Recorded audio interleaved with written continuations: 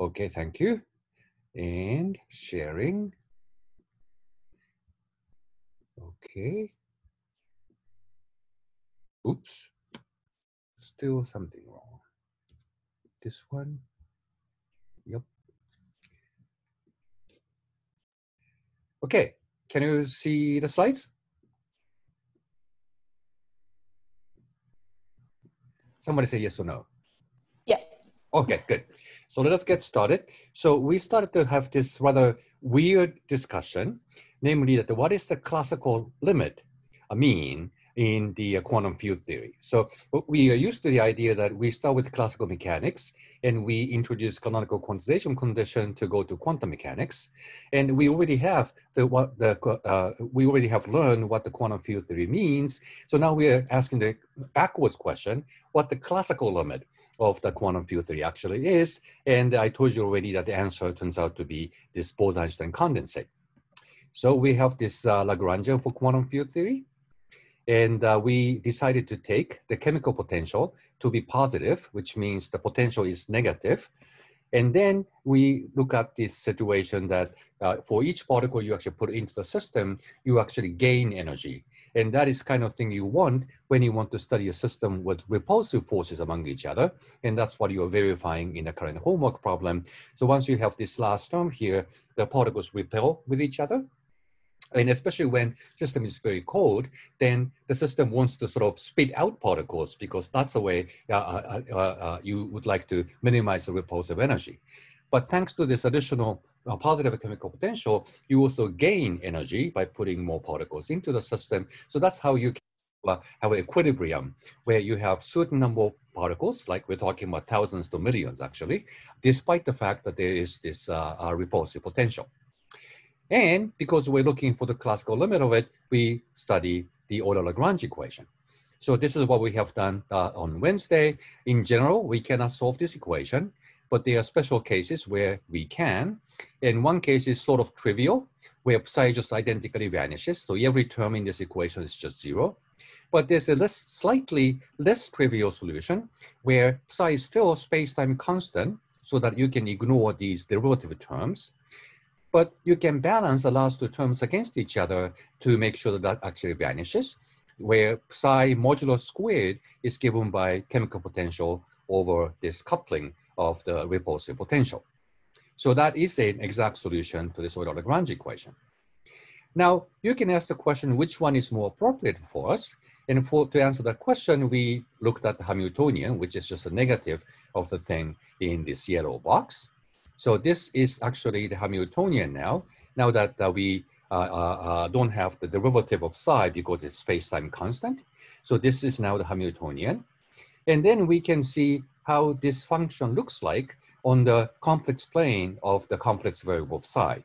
So here's a real axis, here's the imaginary axis, and on top of this complex plane, I plotted this function here. And you have seen this already. So at the origin, it vanishes, but you have negative coefficient for the quadratic term. So from the origin, the potential starts to go down. But once psi becomes large enough, then quartic term always wins because of the higher power compared to quadratic term. So potential turns around and become larger again. So that develops a minimum somewhere in between.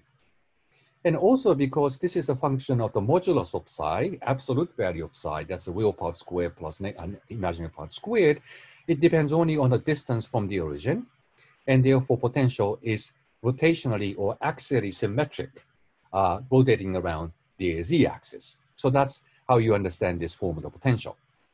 And now that if you bring in a ball and put that at the origin, and this in principle can stay there forever in classical mechanics, unless there's some fluctuation that jiggles the balls around, then sitting at the origin is indeed a solution of the equation of motion. But you clearly see that this is an unstable solution. If you just nudge it just a tiny bit, it starts to roll down the hill and settle at this one of the minima. And you see there are actually infinite number of minima around this at the bottom of this potential. So it settles down somewhere. So as a result, this seems to be a more appropriate solution to look at. And if you just take the square root of this, size given by square root of mu over lambda, but it can have an arbitrary phase because this phase disappears when you take the absolute square. So this phase represents where the minimum can be anywhere along this bottom of this potential. So on the complex plane of the real axis and imaginary axis, the phase e to the I theta corresponds to the angle in this direction. And so this is the solution for any theta you like. So there's an infinite number of solutions of this type solving the Euler-Lagrange equation. And once you have the solution, we can actually also go to a different reference frame by performing Galilean transformation. So this solution basically corresponds to the gas of atoms sitting at rest. But if you go to a different reference frame, then you're looking at the gas of atoms sitting at rest from your reference frame that's moving relative to it. So from your point of view, this looks like it's a gas of atoms moving together in a flow. So going to the new reference frame, then we know how Galilean transformation works. We studied that last on Wednesday. So by doing the transformation, you do this transformation. And for our purpose, psi is just a constant, so it's very simple. So it ends up being this form over here. So now you have a solution which depends on space and time. But because of the fact that Euler-Lagrange equation is covariant under the Galilean transformation, it is guaranteed also an exact solution. And that's easy to verify. And that is going to be part of your next homework problem. If you stick in this solution to this Euler-Lagrange equation, the time derivative will pull out half mv squared. Spatial derivative will pull out mv. And together with this prefactor, you are just basically saying that half mv squared is the same as half mv squared. So that's how you see the first two terms balance against each other. And the third and fourth terms has to do with taking the absolute square of psi here and putting them together. So just the condition that this is at the bottom of the potential is already good enough to show that this is actually zero as well. So first and second term balance against each other, third and fourth terms cancel against each other so that this equation motion is satisfied. So this is yet another special case where we can solve this nonlinear differential equation exactly. And there's also a physical meaning to it, because if you remember, psi dagger psi integrated over the entire space is the number operator of particles. So psi dagger psi has a meaning of the number density. So the prefactor here ends up having the meaning of the square root of number density together with this plane wave factor. So that's a definite solution to the Euler-Lagrange equation coming from this Lagrangian. Okay, let me stop here, then pause for some questions. Well, you've seen this already on Wednesday, so maybe not that many questions, but you know, I nonetheless ask for wait for that. Everything okay? All right. And you have seen this video too, but it's such a fun, so let me show this again. So what Bose-Einstein condensate is supposed to be about.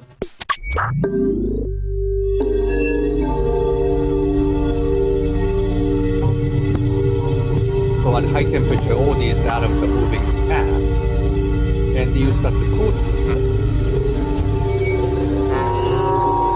And these fast-moving atoms correspond to some of these excited states on this chart. But as you cool the system, they start to come down to low and low energy levels. And the size of each wave function grows because being slow means low momentum. Low momentum means low wavelength. And then eventually start to overlap with each other.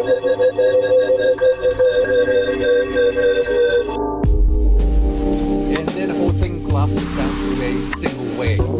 And that's indeed what happens. And I'm going to show you some of the data once again. So this is the idea of Bose-Einstein condensate.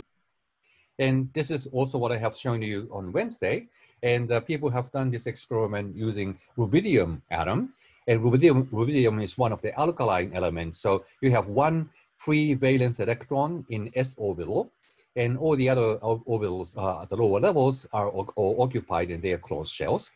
And the reason why this atom is actually useful is that because of this isolated single valence electron, an electron has a magnetic moment. when you actually apply magnetic field to the system, and that basically creates a potential to the atoms.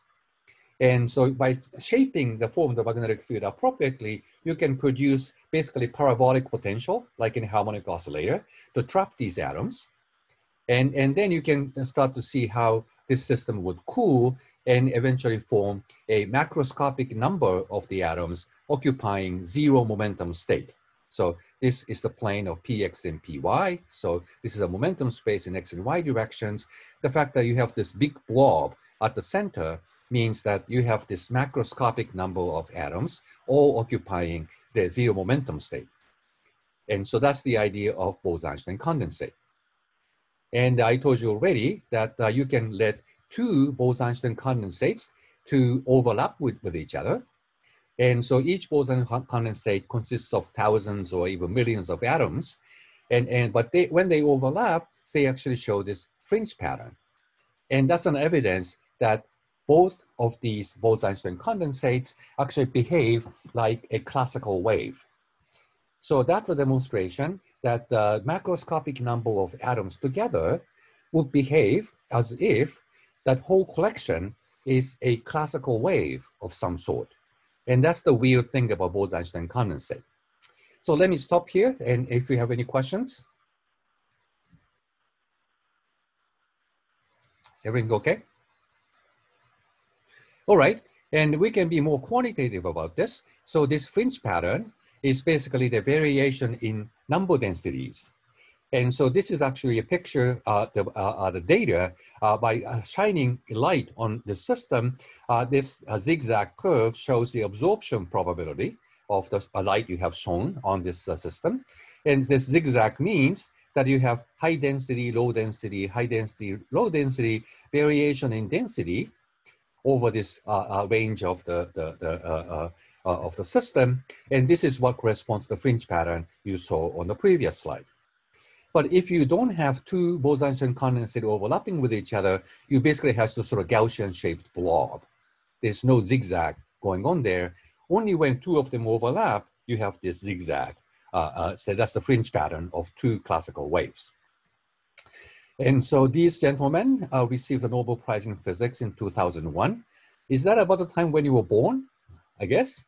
So, but you know, in the history of physics, that's fairly recent. You need to understand that.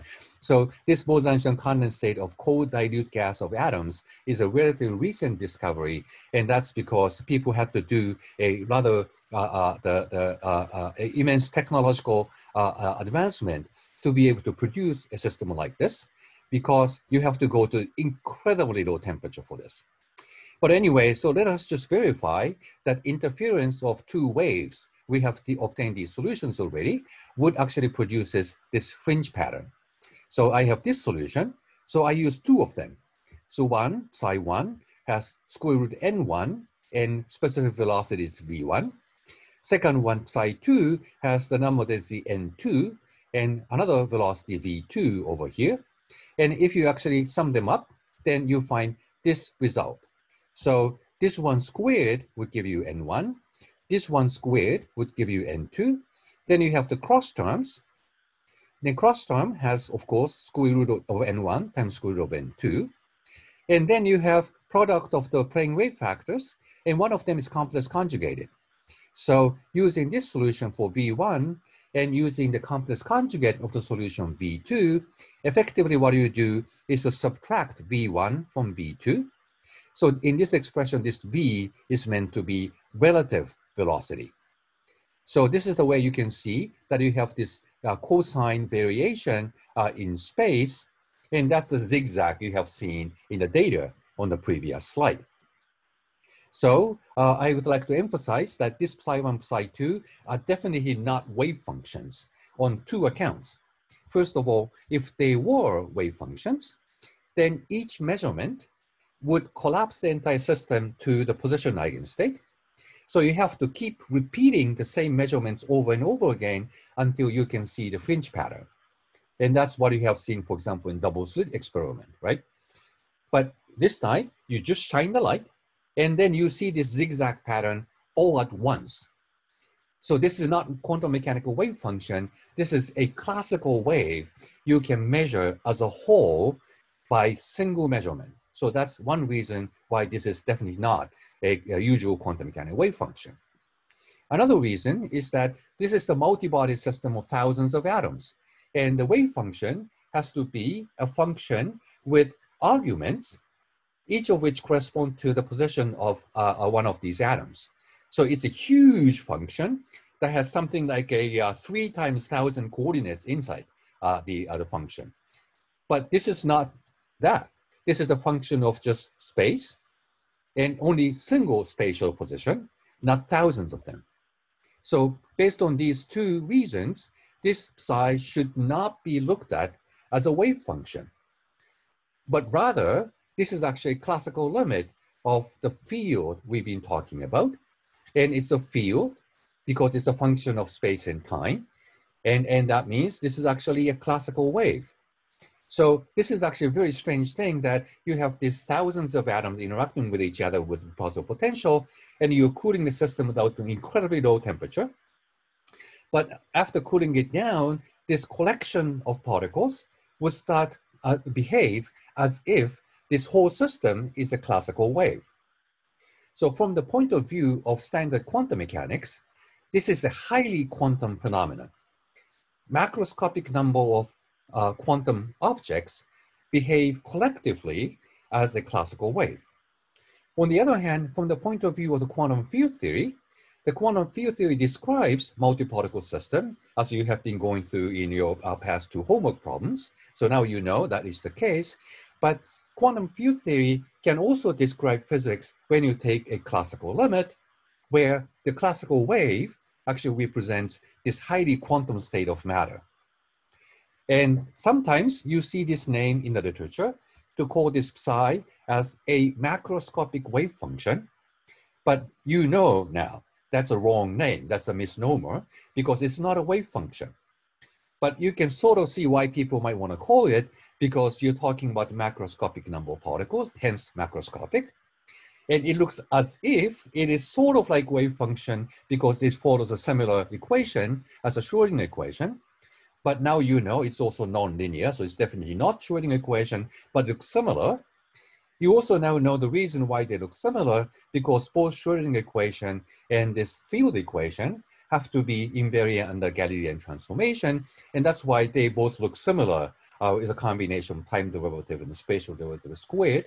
So you know all these reasons by now. So now you see why this is a wrong name to use. But just in case that you might come across this terminology in reading papers, what they actually mean is this classical limit of the quantum field. So this is how you can really understand this zigzag behavior of the 2 Bose-Einstein condensate using the exact solutions we have gotten for the Euler-Lagrange equation in quantum field theory. Okay, let me stop here and pause again if there are any questions.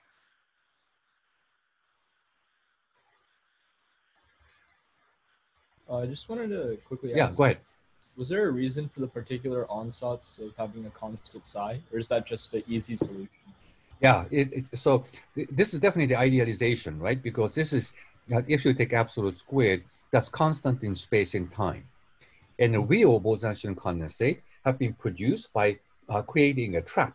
So it's inside a potential, and so it has a sort of Gaussian-like shape in it. So this is definitely an idealization. But in order to solve this Euler-Lagrange equation in the presence of both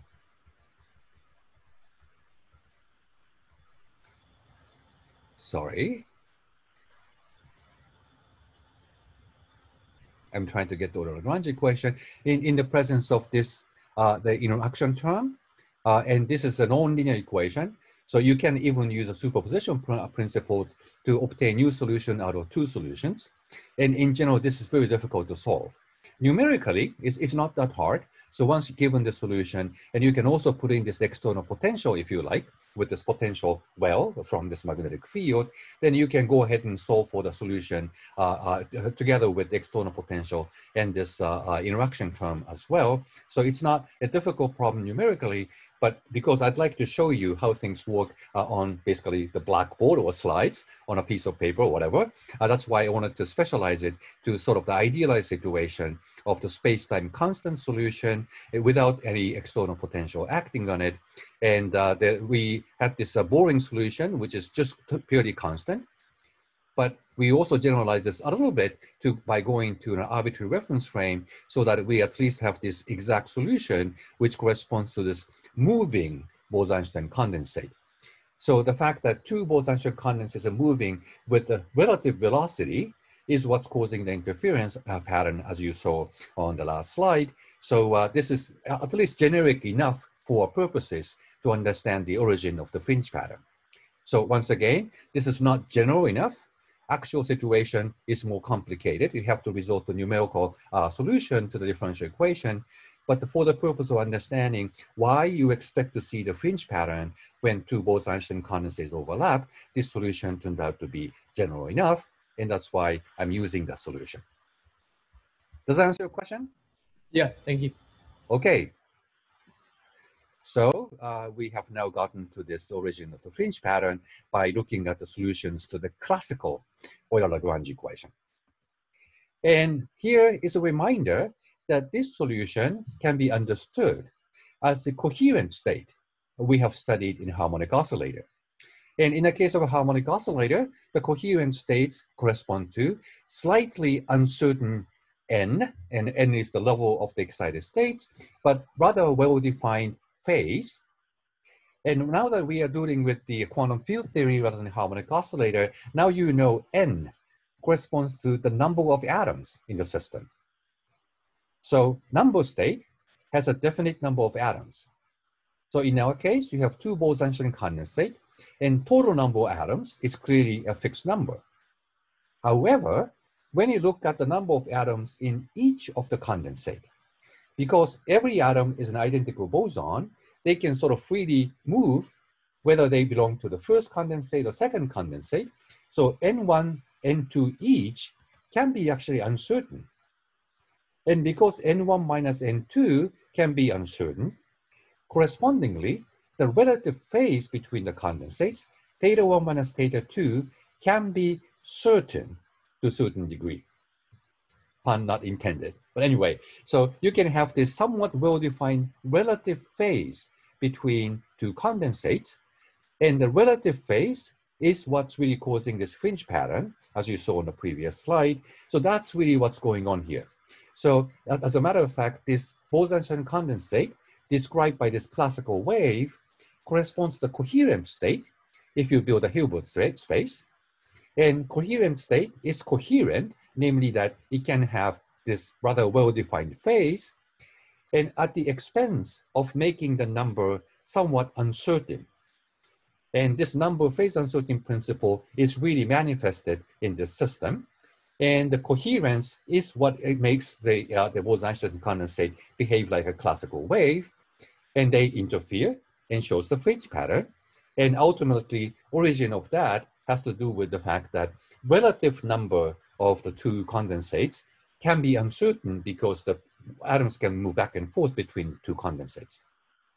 Okay, this is just a little conceptual point about this. Any questions about that?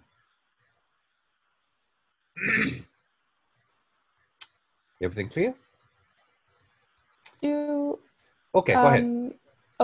Yeah. I was just wondering, I mean, because we've had the coherent state in the harmonic oscillator system kind of correspond to more classical, like our classical expectations in here again as well. So is that like a general rule because of this kind of definite phase property that they end up recreating kind of the classical limit of the system? That's right. So if you remember, the way we introduced this idea of coherent state is that to mimic classical pendulum, we want to have both x and p specified within the uncertainty principle. So having both x and y specified was achieved by having an eigenvalue of the annihilation operator, because annihilation operator is roughly speaking x plus ip. So eigenvalue, which is complex, of the annihilation operator tells you that real part corresponds to x, imaginary part corresponds to P, so that you have both X and P specified to the extent that Mr. Heisenberg wouldn't be mad at us. So now that you have both X and P, that mimics this classical pendulum, especially when this blob is away from the origin. So we are dealing with the same situation. The psi is an annihilation operator. Now we are talking about eigenstate of the annihilation operator, where you have n times e to the I theta is the annihilation operator. So now you have both n and theta specified to a certain degree. So that's how you can have more or less well-defined number, but it's a little bit uncertain. And then you have also more or less well-defined phase, which is also a little bit uncertain, allowed by this uncertainty principle. But when the number of particles is macroscopic, thousands and millions, even if you allow, say, uncertainty by a couple, this is a big number, so the theta can be extremely well-defined, and hence you can observe this coherence of the waves in fringe pattern very, very clearly in experiments. Thank you for asking the question, Anna. Yeah, thanks. That makes a lot of sense. Okay, any further questions on this? And I forgot to mention something very important. So this, there are three people who got Nobel Prize and shared a Nobel Prize. And Wolfgang Ketterle worked at MIT. Eric Corder and Carl Wieman worked in University of Colorado and NIST in Boulder. And the work done by Wolfgang Ketterle, as you see in this reference here, is of course multi-author paper. And this D.M. Kern is our own Stamper Kern, Dan Stamper Kern in our department. So he was postdoc in the group. So I kind of suspect it was he who made this observation possible. So, too bad that he didn't share the Nobel Prize. But anyway, so he contributed a lot to this experiment, as far as I know. So that's the way you might also appreciate being in the physics department here in Berkeley. We got a lot of great people. So let me finish this up. So now just recap what we have done. So there's always this duality between wave and particle in quantum systems. And what we used to do in quantum mechanics is treat particles as a classical objects. Then you say you quantize your Lagrange or Hamiltonian and get to quantum theory where you see wave equation following the Schrödinger equation. So that's what you have done many, many times over in quantum mechanics class in 137. What we are doing here is basically the opposite. In quantum field theory, you take the classical object, which is a wave, and wave is a function of space and time, hence a field. Then you quantize it, and also quantizing it, now as you do in the homework problem, you get the multi-particle quantum mechanical states. So the role of particle and wave are the opposite. And the reason why doing quantum mechanics was the natural thing to do is because we perceive atoms as the tiny particles, and that's something we can picture in our head. And then it's a surprise to us that those tiny particles actually behave like a wave following the Schrödinger equation. So starting with the particles and going to wave later is kind of natural thing for us to do. And starting the wave of this Bose-Einstein condensate is definitely not a natural thing for us because we haven't seen this until 1995. So human beings have known this only for the last 25 years. But if you imagine a creature that is living in nano-Kelvin world, so you were born to that world, then everything around you is a Bose-Einstein condensate. So you see these classical waves all the time. So if you do live in that kind of world, you will be very surprised that once you're actually going up to higher temperature, higher energies, you can knock out individual particles out of this classical wave, right? You will be very surprised to see that. So you might build a large hadron collider in this nano-Kelvin world, inject enormous amount of energy into the collision point, then out comes particles, and you go, what? We only have known waves. So it just depends on your perspective in what kind of experience you have in a daily life. Simply because we are much more used to particles in daily life, going from particle to wave was the first step we took when we start to talk about the quantum physics. But if you had lived in this imaginary world in nanokelvin, that everything around you is the classical waves because they are condensates, then finding a particle would be a huge surprise to you. And that's exactly what we do in quantum field theory. You start with a classical wave, you quantize it, and you find particles. And then you are talking about, again, this particle wave duality, just in the opposite order. So that's just a conceptual point, just to recap what we have done. Any questions about this idea?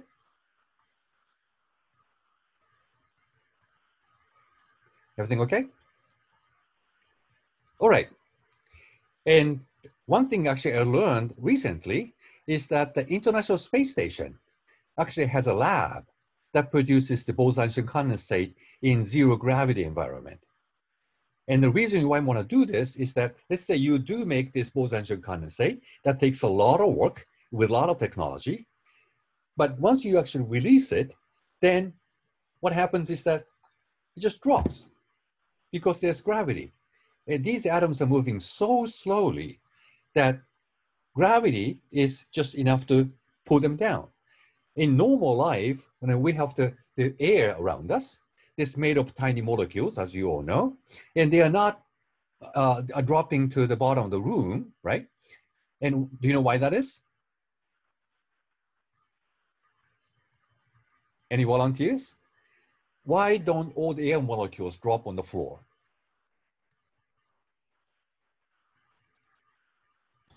It's thermal energy. Good. That's exactly right. So we live in a high temperature space. So every molecules are moving because of the thermal energies dictated by the equipartition theorem. And that speed or kinetic energy is far, far bigger compared to the gravitational potential energy. So half mv squared is much, much bigger than mgh. That's why you can breathe. Air, it can come into your lungs, and otherwise you will be all dead by now. So that's why air molecules don't drop on the floor. But once you go to this nanokelvin temperature, that each particle is moving so slowly, the Bose-Einstein condensate just start to drop. So precious condensate you work so hard to produce will be lost. But in zero gravity environment, it just stays there and you can manipulate it. You've got much longer time to play with it. So that's part of the reason why they're doing this experiment in a zero gravity environment. But you still have to come up with a way of cooling the gas of atoms to nanokelvin temperature. And because NASA is doing this on the International Space Station, they produce really cool video to tell you how they actually cool the gas of atoms down to this incredibly low temperature of nanokelvin. So this is the picture of this, what they call the cold atom laboratory, short CAL, C-A-L, kind of confusing for us, right? You know, go Bears. Anyway, this is the cold atom laboratory sitting right on the International Space Station. And this is what they do to cool the system down to that temperature. It's kind of crazy to think that you make something cold by shining light on it. Normally we think about shining light on something and making it hot. Laser cooling does something quite counterintuitive. It makes something cold by shining light on it. Temperature is about motion. The molecules in the air in this room are moving really fast, about 300 meters per second. If you cool down a gas, you're making the atoms and molecules move more slowly. And getting to the lowest possible temperatures, that's the extreme that we're trying to go to on Cal, and we learn something new when we go to those extremely low temperatures. We start with atoms that are actually room temperature, even a little bit hotter than room temperature. We just have a vapor of them in a glass cell, where we use the radiation pressure from lasers to slow down atoms. As it turns out, light pushes on stuff. We don't feel it when we walk out in the sunlight, but for something as light as an atom, the push that you can exert by shining light on the atom, in our case laser light, can be really significant. We don't actually use two lasers, we actually use 6. So there's 2 this way, 2 vertical, 2 in and out. And so no matter which way the atom's moving, it's always moving towards one of the lasers, and that causes it to slow down. and cools them down to 1/1000th of a degree above absolute zero. But eventually, to get to the temperatures that we need for Cal, we actually have to turn off the lasers. And what we do is we move the atoms so that they're held by magnetic forces. And what we can do now is we can just adjust the magnetic field so that this trap that they're held in is not very deep. So we can make it so that the most energetic atoms just have enough energy to just move off and escape and they fly away. We can actually pull out just the hot atoms, leaving the rest of them at a colder temperature. This is called evaporative cooling. It's essentially the same as when you blow on your coffee cup. The hottest molecules make it out of the water, and if you can constantly be blowing those away, you can cool down your coffee. And that gets us all the way down to these temperatures of microkelvin, a millionth of a degree above absolute zero. But it turns out you can get even colder by using another really old trick called adiabatic expansion. If you take any gas and you expand it, it'll get colder. So we're doing the same thing on a sort of small scale. We have this little small sample of atoms that are confined by magnetic fields. And what we're doing is we're reducing the strength of that magnetic field, which lets the atoms expand out, something like a factor of 1,000, which causes them to cool off by a factor of 1,000. This trick works so well, we get down to temperatures below 1 nanokelvin, 1/1000th of a degree above absolute zero. And it's being done on the Cold Atom Laboratory every day. Isn't that cool? So one thing I realized that now we are stuck with this online teaching, I can show videos, which I can do in the classroom. So there's some benefits to that. Okay, so this idea that the cold atoms start to behave like a classical wave, I hope that started to sink into your mind now. But we can test this idea much more rigorously and quantitatively. And the way you do it is look for something called elementary excitations. So once you have a system which is very cold, the next question you always ask, which is true in condensed matter physics, particle physics, nuclear physics, in any of these systems, you ask the questions, what are the possible excited states above the ground state you got? And the way you answer this question in the quantum mechanics is that you solve for the energy eigenstate Schrödinger equation and first build a ground state and ask the question, what is the next the excited state, and so on and so forth. But now that we have the description of the system using a classical field, the way you can answer this question is a lot simpler, it turns out. So all you do is, again, go back to the basics. We have this chemical potential. We have this energy gain for adding additional particle. And we have this order Lagrange equation. So because classical physics is all dictated by the equation of motion, it should be same here. Now that we have this classical order Lagrange equation, that should be able to tell us everything we want to know. So how do we go about and actually study it? Again, we're facing this problem that we can't solve this equation exactly, but we do have a solution we'd like to start with. So the quantum analogy is that this would be basically the ground state, and now you're looking for the excited states on top of it. The way you answer this question classically is that, okay, this is a solution, exact solution to the classical field equation. So you look at the small fluctuations around it. And this is the kind of analysis you do all the time in electromagnetism. These days, of course, I'm sure you know that we can detect gravitational waves. And this is the way we analyze gravitational waves too. So you have some kind of complicated nonlinear field equation, but you first find the solution and you perturb around that solution and look at just the first order in this perturbation or fluctuation. And this is the process called linearization. So when you actually expand psi, which is a complex field around this one solution V, which is the constant, then you need to introduce fluctuation both in the real part of the field and imaginary part of the field. And I apologize, I changed the notation from lecture notes. Eventually, I'm going to edit the lecture notes to conform to the same notation later on. So phi is the real part, chi is the imaginary part. I just stick this into the Euler-Lagrange equation, and I find this. So this is still not something I can solve on general grounds.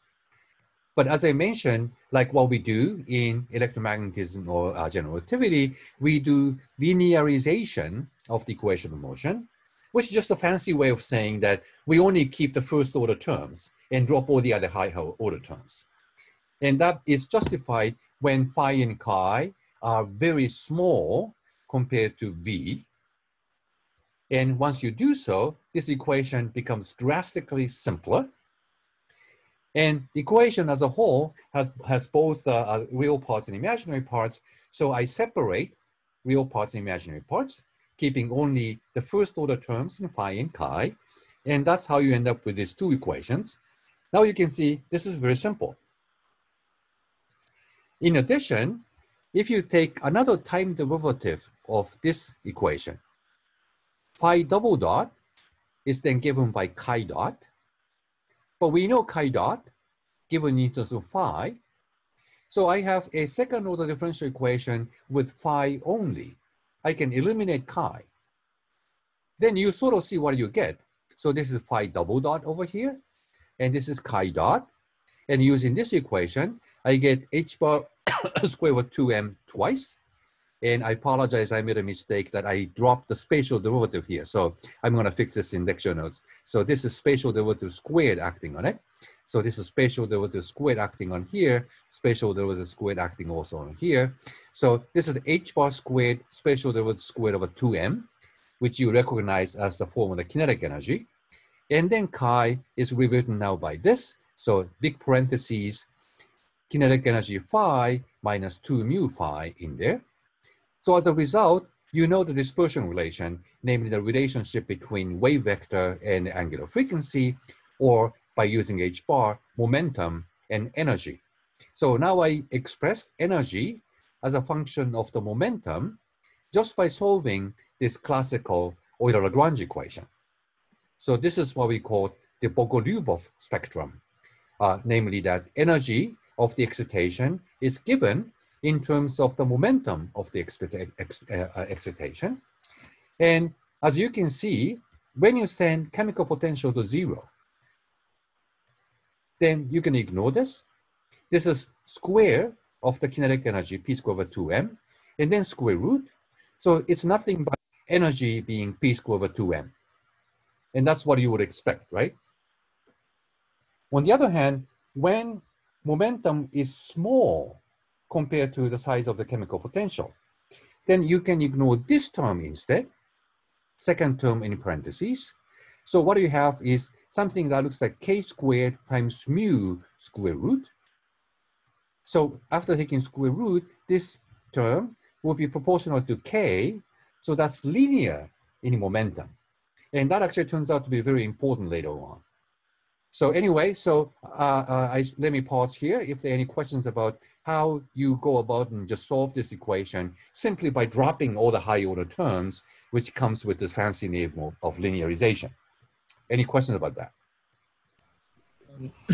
I might have missed this, but is this dispersion relation just obtained by solving the two differential equations on the side, you know, by taking the second derivative of phi?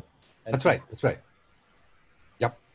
So where does the, I guess, the omega get introduced in h bar omega? So omega is the angular frequency. So once you write phi in the form of the plane wave, e to the minus I omega t, and e to the ikx, this phi double dot will pull out omega squared. I see. So here's a trial like standard plane wave solution. That's right, right.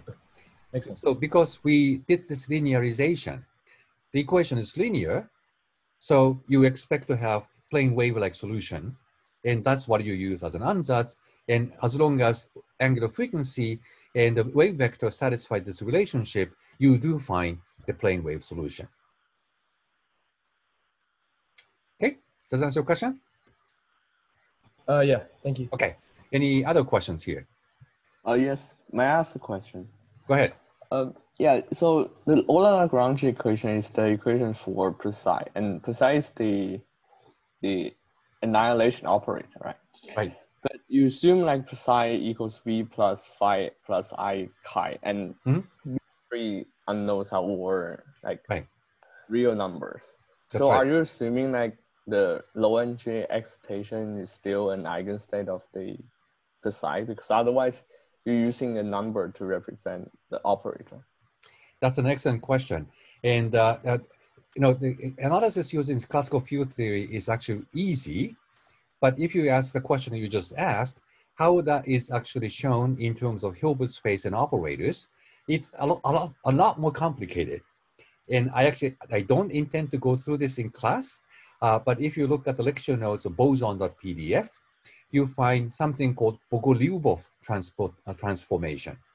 So you first take the coherent state as the ground state of the system, as I told you already. Then you're asking the question, what would be the excitations around that ground state? And then you write down the Hamiltonian, which includes this interaction term. So again, you cannot solve it exactly. So you try to solve it approximately. And the way you do it approximately is that looking at this Hamiltonian, you insert coherent state, namely constant psi, into 2 out of these psi diagonal psi, and keep the other 2 as operators. And that is actually the same idea as the linearization for the equation of motion.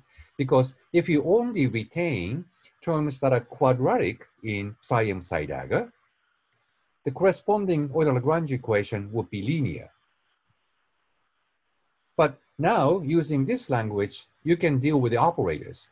So you have Hamiltonian written as an operator, then you keep only quadratic pieces in operators psi and psi dagger, but replace the rest by the eigenvalue in the coherent state. So then you have a quadratic Hamiltonian. But that Hamiltonian looks very weird. So this part is good.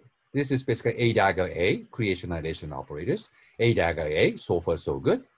But if you replace 2 psi daggers by number and keep 2 psis in it, now you have a term in the Hamiltonian that looks like AA, not A dagger A.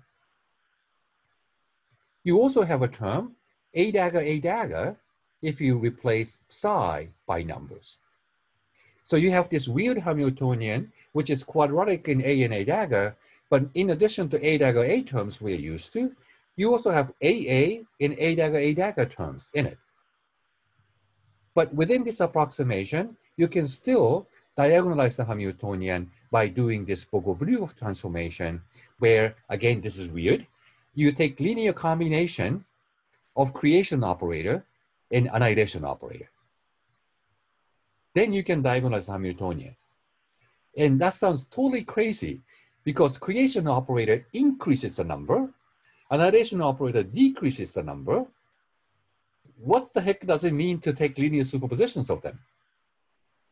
But now that we are dealing with a coherent state where number is uncertain, the state you start out with for the ground state has some distribution in numbers already. So starting from this state, creation and annihilation can lead to the same state at the end of the day. So that's the weird thing we have to do, which is far more technical than what I do on the slides. But you can do that, and you indeed arrive at exactly the same answer at the end of the day of this Bogolyubov spectrum. So one advantage you see in this exercise is that looking at the classical field equation is a lot easier than dealing with the operators and trying to diagonalize the Hamiltonian, but you get the same answer. And that's the advantage of looking at this Bose-Einstein condensate as a limit of classical wave coming out of QFT, which justifies this very simple analysis you can do on a single page of paper to obtain this non-trivial result of the Bogolyubov spectrum. So that was an excellent question, Ryan. And did I answer your question?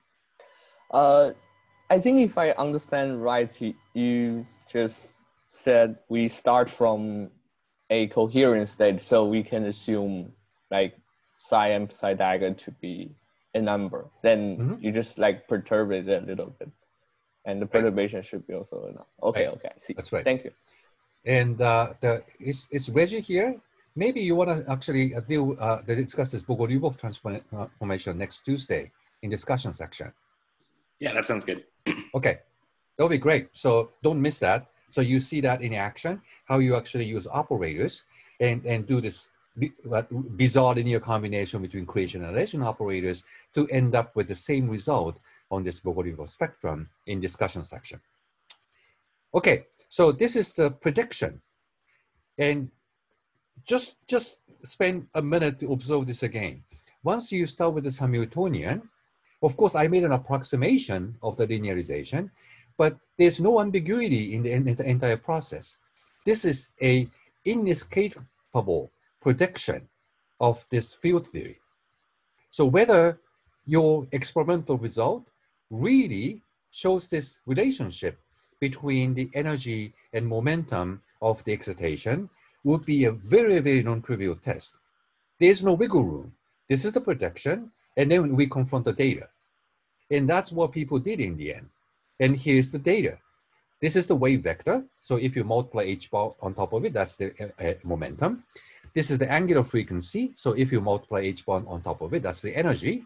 And they are supposed to satisfy this Bogoliubov spectrum relationship.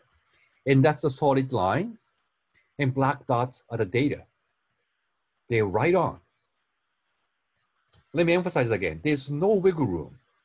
You know the mass of the atom.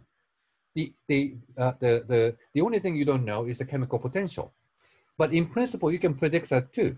So chemical potential is related to the density by this delta function potential lambda. And that's something you can measure too by doing a scattering experiment.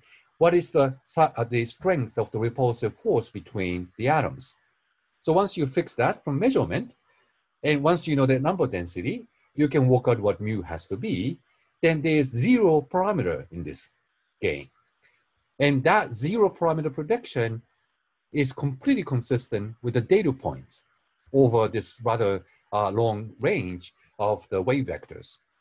So this is a very rigorous quantitative test that the field theory language we developed to study Bose-Einstein condensate really works. Okay, so let me pause here and see if there are any questions about this. Or just in case you want to know, this was done by Raman scattering, basically by injecting a photon and see how photon gets scattered with different energy and momentum at the end of the day. You can compute what is the energy and momentum of the excitation you created just by taking the energy and momentum difference between initial and final states of the photon. So energy and momentum conservation allows you to extract energy of the excitation created and momentum of the excitation you created, and then you just plot them on this k omega plane. Okay, any questions?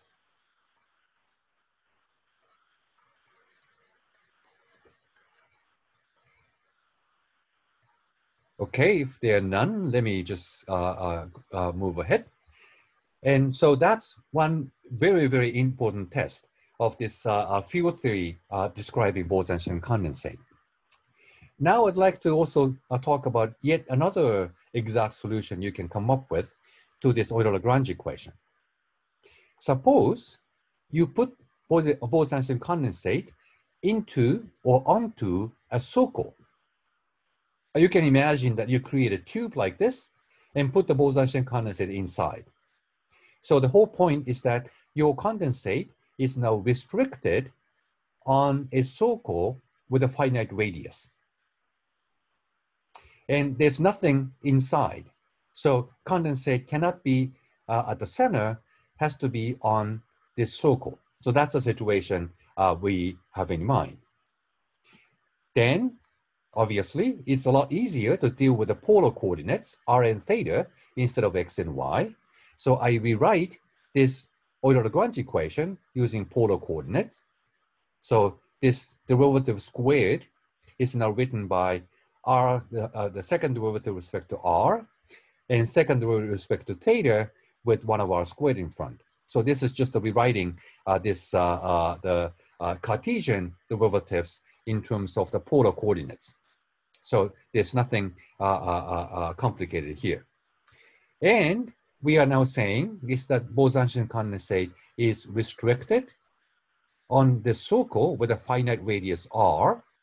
So they are not allowed to move in our direction. So I drop this r derivative, right? And in addition, this psi, which is now a function of r and theta, r dependence is now fixed, so there's nothing we should solve for this. Theta dependence is what we need to solve for. But clearly, in this theta direction, polar angle, when the polar angle goes around the circle by 2 pi, then psi has to come back to where it was. Namely, that psi should satisfy the periodic boundary condition in the polar angle direction. So if you add 2 pi to the polar angle, then it should return to the same, the field psi. Once we know this, you can just go ahead and solve this equation, it turns out. So what we do is to take the modulus of psi so that the last two terms cancel against each other. And then you make sure that theta dependence and time dependence of psi would balance this term against this term. And that's also easy to do. So this is a solution. It's a familiar factor right now, square root of mu over lambda. That corresponds to the square root of the number density, right? And then you have theta dependence. And because theta dependence has to be periodic, all it can be is e to the in theta, where n is an integer. So that's basically the Fourier modes.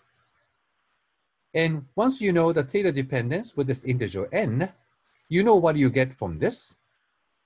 And you're supposed to get the same thing from time derivative. So that fixes the time dependence to this value. And I apologize, I forgot n squared in it. So h bar squared n squared over 2mr squared is the coefficient of t over h in the exponent. So now you have an exact solution. An exact solution is now labeled by picking an integer. It can be positive or negative, just any integer, but it can't be a fractional number or irrational number. It can't be 3.14. It can't be 2.5. It has to be 1, 2, 3, minus 1, minus 2, minus 3. It has to be an integer. And once you have psi, you can compute the current, which is basically the same thing as saying you use momentum, which is h bar derivative over 2m, but now written in terms of polar coordinates. So this is theta derivative is 1 over r in front. And you use this psi as a classical wave and compute the current of this classical wave by this expression. And that turns out to be very simple. And this mu over lambda, again, is the number density. To avoid the clash of notation with n as an integer, I used rho to represent the number density. And the rest is the velocity. The current has to be the same as the number density times the velocity field. That's what we do in fluid mechanics. So now you can compute the velocity, which is given by 2h bar over mr in theta direction. And this allows you to compute a quantity called circulation in fluid mechanics. This is the velocity. When velocity actually goes around this ring, then you just integrate this velocity around this entire ring. Then that's the definition of the circulation. So you just plug in this velocity into this definition, and dx is nothing but r d theta along this ring. R cancels, and d theta gives you 2 pi. 2 pi times h bar is h. So what you find in the end is this circulation is quantized. So circulation is basically measures how much flow is going on inside this ring. But this flow is quantized in the unit of h over m. That's the quantum of circulation. And the flow of the Bose-Einstein condensate inside the ring has to be integer multiple of this. Now we are seeing something really strange. We are dealing with classical field theory. But now you see quantization condition of the circulation of the fluid. And of course, in some sense, this is nothing surprising. Even in classical field theory, like in electromagnetism, once you put, for example, the electromagnetic field inside a cavity, you have boundary conditions. And then the frequencies and wave vectors become quantized. So in some sense, this is the same phenomena. In classical field theory, with given boundary conditions, you see only discrete modes present in the solutions of the system. So what we are doing here is the same thing. But from the point of view of atoms, this is a very surprising result. You have these thousands and millions of atoms flowing inside this tube. But the velocity this fluid can have comes with the integer multiple of certain quantum unit. That is more surprising. So from the point of view of classical field theory, getting this kind of quantization is not too surprising because they are basically resonant modes inside the cavity and stuff like this. But from the point of view of individual particles, this is surprising because the particles are allowed to flow in a velocity only in some discrete units. Current inside this tube is quantized. And that's a prediction we get from this classical field theory, but it's a very surprising result if you go back and think of this as a system of macroscopic number of atoms, but that's the prediction again. Any questions about this discussion here? I just had a question on where do you get the quantization of n in the solution of psi? N? Yeah, this is just because of periodic boundary condition. Oh, okay, so okay. Yeah, so if you go around the circle, then psi has to come back the way it started with. And that's why theta dependence always need to come with as an integer. And that can't be 1.5 or minus 2.4. It has to be an integer. Okay. Makes sense. So that's the boundary condition in this system using this analogy to the cavity electromagnetism. Any further questions?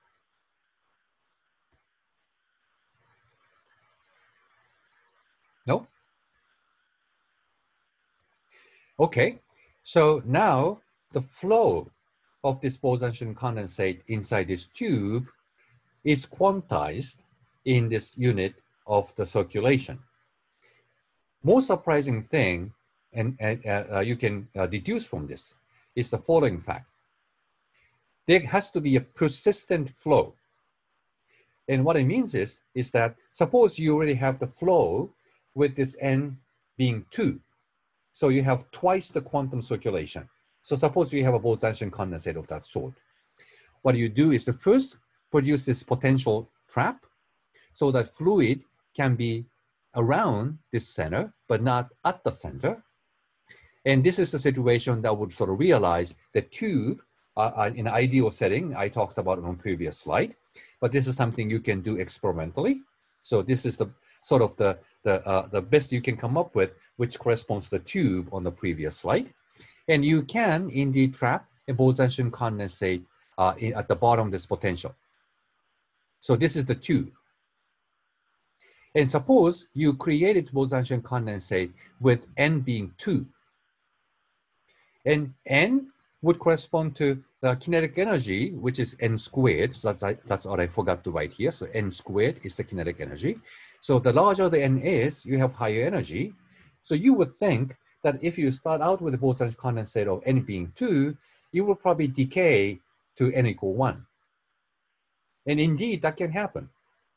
But you can't go in between. N has to go from 2 to 1 without decreasing 2 to 1, but rather has to jump because n has to be an integer. It can't be 1.5. It can't be 1.97. So you have to jump from 2 to 1, which basically corresponds to a tunneling process. So just like you have a potential barrier between two states, you can't hop over classically because you don't have energy for it. You have to tunnel through it. Then the tunneling process is exponentially suppressed in terms of its rate. And that's a WKB approximation you might have heard of in the quantum mechanics class. Actually, I don't know. Have you studied the WKB? Okay, good. So the tunneling process is always exponentially suppressed because of this. And exponential suppression, what the exponent in this case is proportional to number of particles you have in the system. So it's actually quite a bit suppressed. So it doesn't happen very quickly. So once you actually trap the system along this bottom of this potential in a circle with n greater than 1, it will stay with that number for some long time. So sort of the idealization is what is called a persistent flow. Of course, that's really idealization. It doesn't last forever, but it can last at least for a long time. And this is an example of the phrase you might have heard of, especially in condensed matter physics, called topologically protected state. N is an integer. And this has to do with something called topological invariance.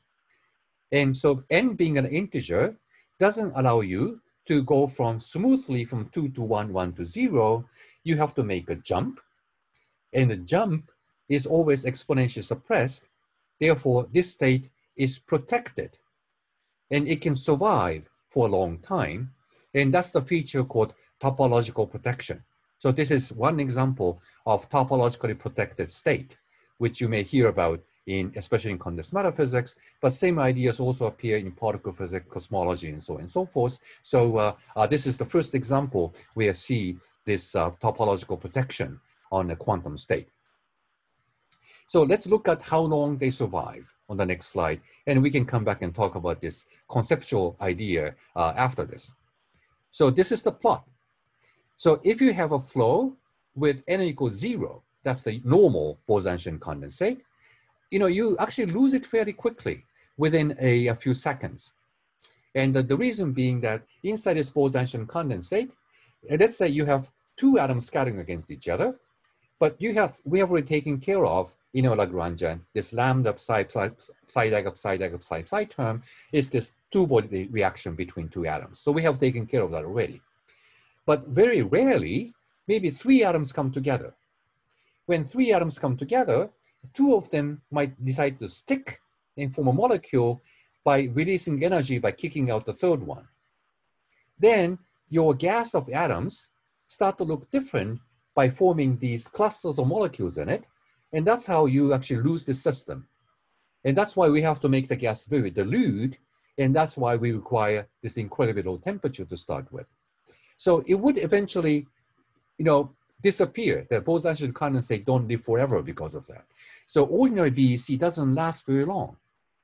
But if you have this BEC flowing at the bottom of this tube with a finite n, it stays that way much longer. And that's an evidence of this topologically protected state.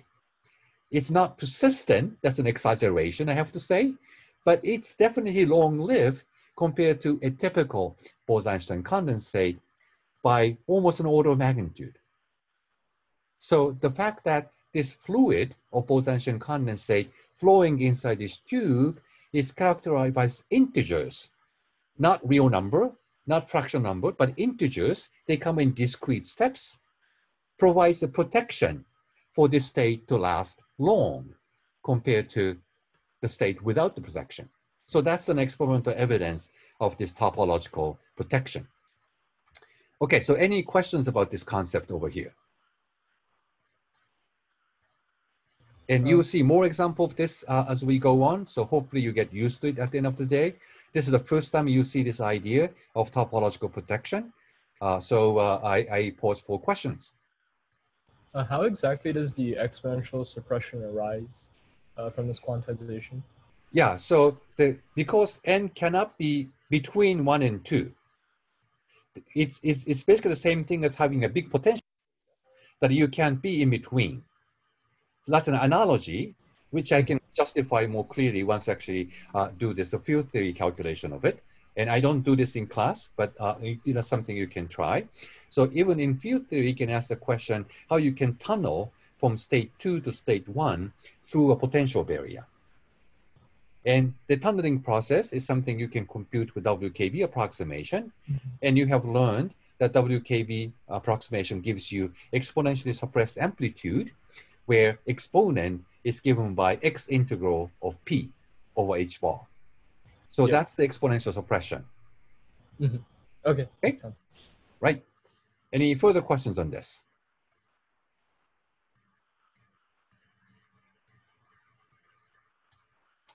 Okay. Is this okay too? All right. So now you see many predictions can be derived out of just simple classical Euler-Lagrange equation. We have not touched any operators in all of these discussions, but we could work out the excitation spectrum in Bogolyubov spectrum, which really agrees with experimental data extremely well. We could also derive this topological protection of a flow along a circle, and we could actually verify that experimentally as well. Now you can ask the following question. So you have now this potential where the Bose-Einstein constant is flowing at the bottom of this potential. Suppose you remove it. What happens to it?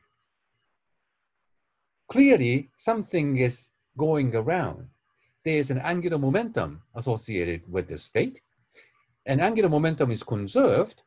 So you're supposed to get something non-trivial even after you remove the potential. And that is actually a vortex of the fluid. So quantum vortex is actually a little bit complicated, and you solve the Euler-Lagrange equation we have done before. Oops. And you find a solution that looks like this. This phi, I'm sorry, I borrowed this slide from some other lectures, so I haven't had actually having to correct this. So this phi is meant to be the same thing as psi. I apologize. And psi at the spatial infinity would approach square root of mu over lambda. That's the ground state value of psi. But I can force this psi to have this phase factor we have seen on the previous slide, e to the I theta. It can be e to the 2I theta, 3I theta, minus I theta, but e to the I theta times integer. Here I'm looking at the simplest case with integer being 1. And this v is the square root of mu over lambda. That's its asymptotic value. And so this is the situation you would see once you remove the potential out of the tube, right? So you have this e to the I theta behavior. But now that the potential is removed, this fluid can also be at the origin. But at the origin, in a polar coordinate, theta is ill-defined. So the only way you can make everything consistent is to force this psi to go to 0 at the origin so that you don't have this multi-valued function. So it's still single valued. So even though there's e to the I theta here, it just psi vanishes at the origin. Then you can interpolate between 0 and the ground state value for the modulus of psi from the origin to infinity, which unfortunately you cannot do analytically because of this non-linear nature of the field equation, but you can do it numerically, and that's what I have done with the Mathematica. So it's a smooth interpolation between 0 and this ground state value. But interesting thing is that, again, because of this e to the I theta factor, when you compute the current, then it looks like this. It really does show that there's something going around, right? And that's the vortex. So you have a Bose-Einstein condensate, and if you actually produce a Bose-Einstein condensate, and you can rotate the system, then it starts to flow like this. But remember, the circulation around the origin is still the same quantum, n times h over m. That hasn't changed.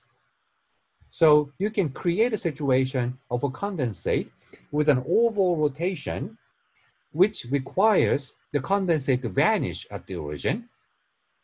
And that's the vortex solution.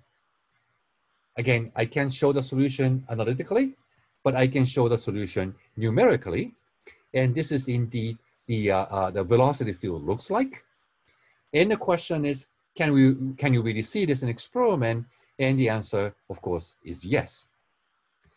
This is a Bose-Einstein condensate with one vortex in it. This is a Bose-Einstein condensate with 1, 2, 3, 4, 5, 6, 7 vortices in it. It turns out that vortices would repel each other. They don't want to be as far away from each other. And when you have this plane where you have things that repel each other to keep the maximum distance from each other, the best arrangement would be a triangular lattice. So you end up having this triangular lattice of vortices with higher and higher angular momenta of the Bose-Einstein condensate. And that's something you can create experimentally and observe like this. And you see these blue dots because this is where the condensate vanishes. Number density go to 0 at the center of these vortices. So it's sort of like a hurricane, and these blue dots are the eyes of the hurricane, right? So everything goes around it. The center is a special place. So in the case of Bose-Einstein condensate, centers of the hurricane are special places where the size of the condensate vanishes. Number density goes to 0, so that the theta becomes doesn't cause any ill-defined feature of this field psi. So this is the way just the classical solution to Euler-Lagrange equation led to so many different predictions by now. Bogoliubov spectrum, quantized circulation in the donut-shaped ring, and also rotating Bose-Einstein condensate that leads to the triangular lattice of vortices. And all of these things follow from the single classical Euler-Lagrange equation. And so this is really a demonstration, set of demonstrations where classical wave is the right description for the Bose-Einstein condensate. Okay, let me stop here and pause for any questions. These are beautiful pictures, but I think this is better to look at. And just in case you're also wondering what the heck is this symbol over here, this is the way you actually analyze what is called algebraic topology. So these things are topologically protected. Again, there's some language mathematicians uses to understand the topology of these things, which is parameterized by the integer. And it turns out that this is described by the same kind of topology when you take a rubber band and put that on the bottleneck. And rubber band corresponds to the infinity of space. And the bottleneck corresponds to the phase of this field. And when you take the rubber band and put that n times over the bottleneck, that is what corresponds to e to the ni theta, because spatial infinity would wrap around the phase of this field psi n times. And this is what mathematicians study as a map from one-dimensional circle to another one-dimensional circle. The first one-dimensional circle is spatial infinity. Another one-dimensional circle is just the phase of this field. And writing this the field as a function of spatial coordinate is nothing but a mapping from spatial infinity to the phase of this field. And hence, it's the same problem as the rubber band wrapping around the bottleneck. And that is what mathematicians say by writing down this funny symbol, that this pi1 is meant to be how many times you wrap around this rubber band on the bottleneck or phase of this field. And that is parameterized by the integer. It's such a trivial statement, but this is the mathematical equations they use to represent that fact. So if you don't care about this algebraic topology, don't worry about it. We are not relying on this. We can still rely on this intuition that when you go around space, you wrap around the phase of this field integer times. And it has to be integer because you have to come back to the same psi at the end of the day. So theta going to 2 pi gives you periodic boundary condition. And this is just a fancy way of expressing that. So any questions about this vortex solution? Anna wants to speak, yeah. Yeah, so I guess, this solution comes about like after we've created the previous, like the topologically protected state, and then we remove the kind of toroidal potential that we've created. Yeah, so that's definitely one way to do it. It turns out that you can also do a similar thing with an actual bucket. And so far we talked about the gas of cold atoms, but it turns out that the low temperature liquid helium-4 would also exhibit the same behavior. It turns out that that is a superfluid you might have done experiment in the lab with a superfluid. I don't know. So the superfluid of liquid helium-4 can be described by the same machinery, it turns out. So in that case, you have a bucket and you fill it with the liquid helium. You cool it below the critical temperature, the limit becomes the superfluid. And you literally rotate the bucket. And that would lead to the vortices as well. And I don't think I have time to finish that discussion today, so let me just flash a picture of it and then discuss it actually on next week. So this is the lattice of vortices of liquid helium, and you literally rotate the bucket. And depending on how much you rotate the bucket, you start to produce 1 vortex, 2 vortices, 3 vortices, 4 vortices, so on and so forth. And again, they all line up neatly in triangular lattice. So that's another way of producing this lattice of vortices. Okay, so let me stop here and I can pose 4 more questions. And the lecture is over. Questions? May I ask another question? Go ahead. So the take-home message should be like the vortices carry angular momentum, or right. If the BEC has angular momentum, it should have vortices, right? Right. So okay, so the whole argument doesn't care. I mean, doesn't care about the lambda equals 0 or not, like the hook you give. Yeah. That's an excellent question. So there's something special about the lambda being the repulsive interaction. And I meant to talk about this, but I didn't get to it. So you can ask the question, what if you change lambda? And once you actually change the lambda from positive to 0 and negative, this potential I talked about, this is the potential of the field or Hamiltonian as a function of psi, with this shape to that shape. Then you can immediately see, this would lead to a stable. Sorry. And I'm going to actually talk about this again next week because we didn't get to it.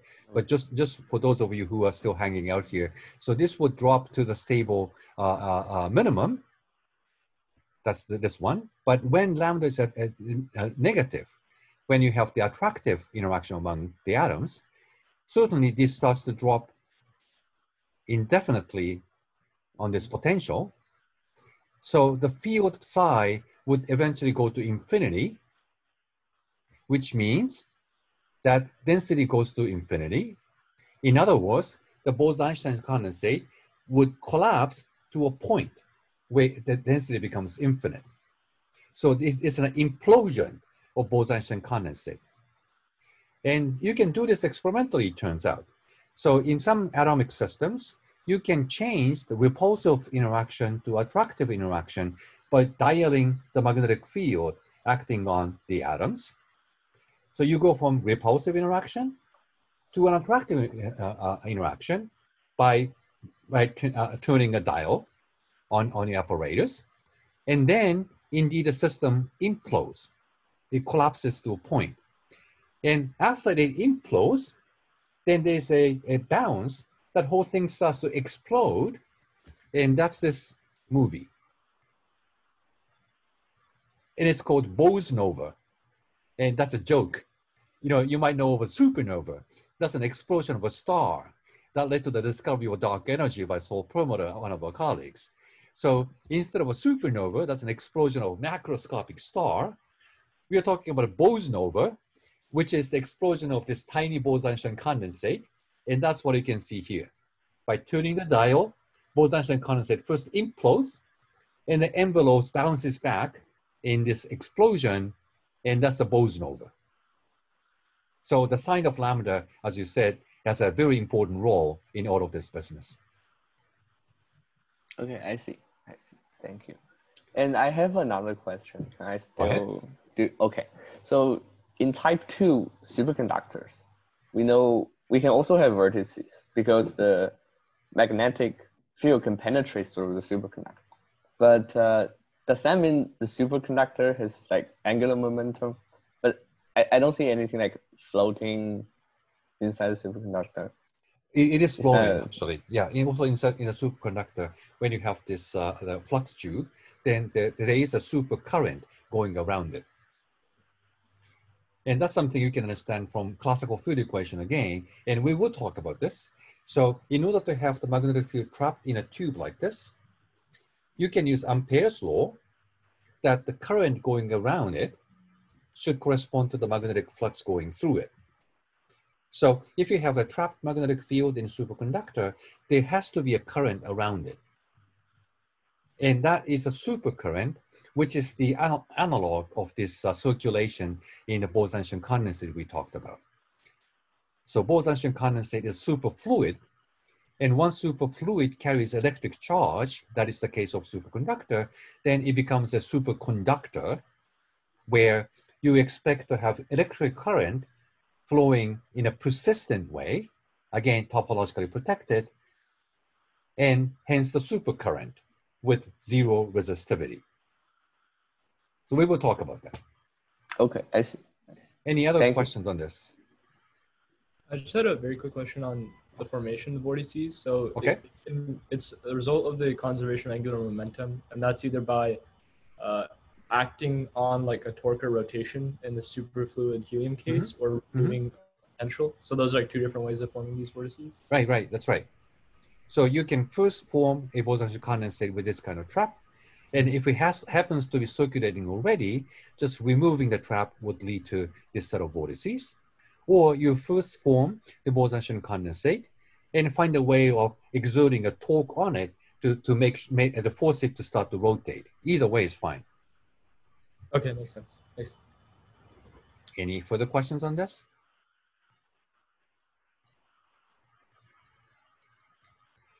Okay, then let me stop here, and I will post a new homework problem where you actually deal with these classical solutions to Euler-Lagrange equation, and yeah, we go from there. See you next week. Thank you. Bye. Yeah, thanks.